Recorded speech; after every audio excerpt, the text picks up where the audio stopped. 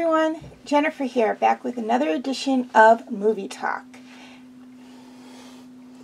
Okay, this week's movie is a movie that is one that my sister and I used to watch a lot as kids around Halloween. In fact, it was on the same VHS tape as The Halloween That Almost Wasn't and Raggedy Ann and Andy the Pumpkin Who Couldn't Smile. So it's one that we've had for quite a long time, and as I stated before, we watched every year for Halloween. It was also one that our dad recorded for us back when we were kids. And that movie is Witch's Night Out. On Halloween night, a lonely witch hears the call of children wanting a special Halloween wish. But what happens when that wish goes awry? Okay, so this movie was made back in 1978, and it is a Canadian animated Halloween special.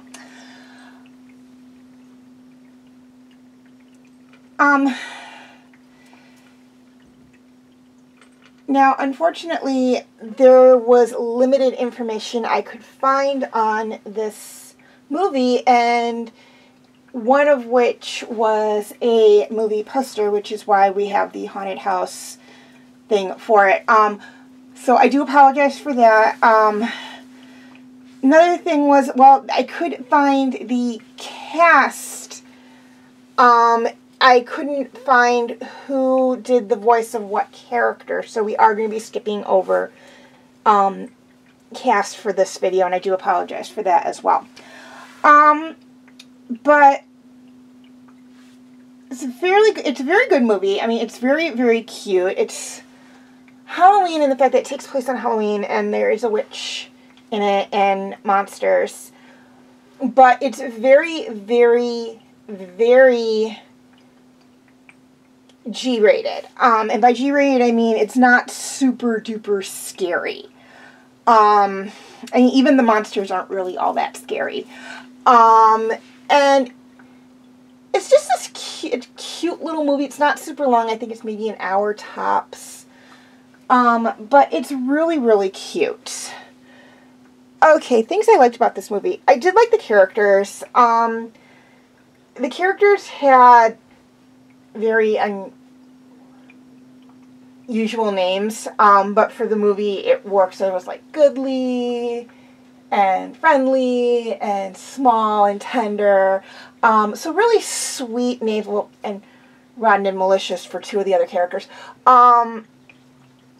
So really like different names, and the character design in themselves was very abstract, very different, very abstract, but it was still very, very cute, and the characters were very likable. Very, very one dimension animation, but it worked in the sense of what they were trying to accomplish.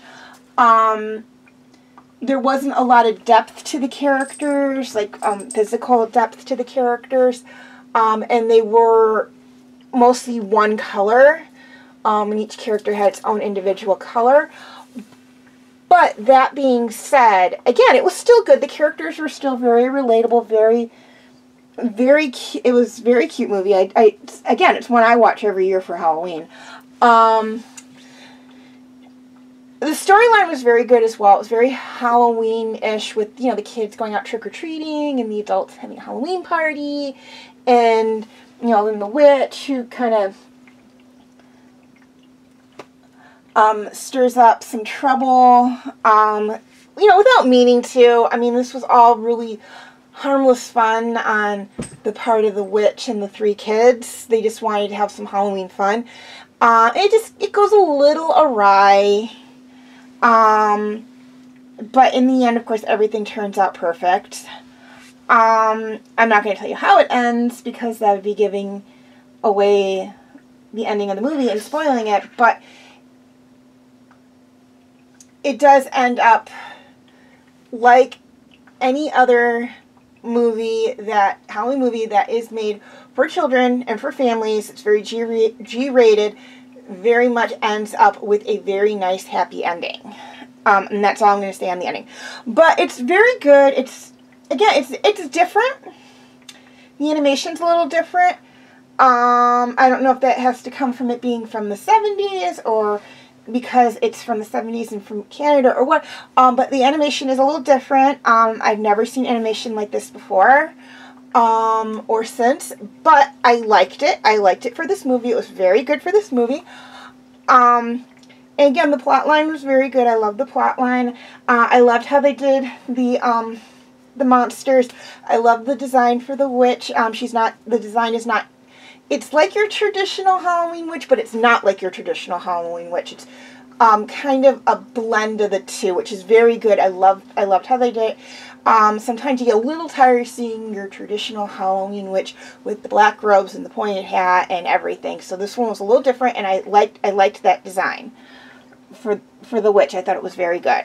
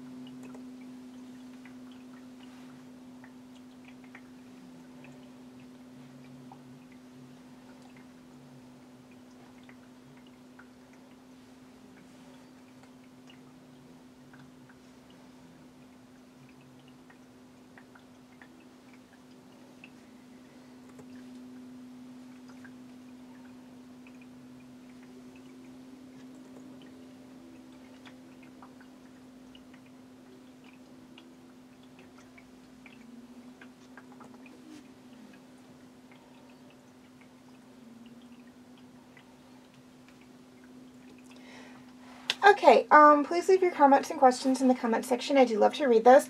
Also, feel free to follow me on Tumblr, Wattpad, and Instagram. I do have my name for those 4 sites right there on the screen, as well as the pictures I use for the icons. Please note that all pictures seen within this video do belong to their respected artists. I own absolutely nothing, and the links for any sites mentioned in this video will be in the description section. Okay, YouTube subscribers.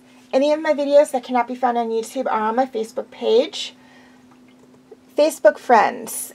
Basically the same thing. Any of my videos that cannot be found on Facebook are on my YouTube channel. And for any of those who are interested, you can feel free to check out my Facebook group, Fanfic Corner.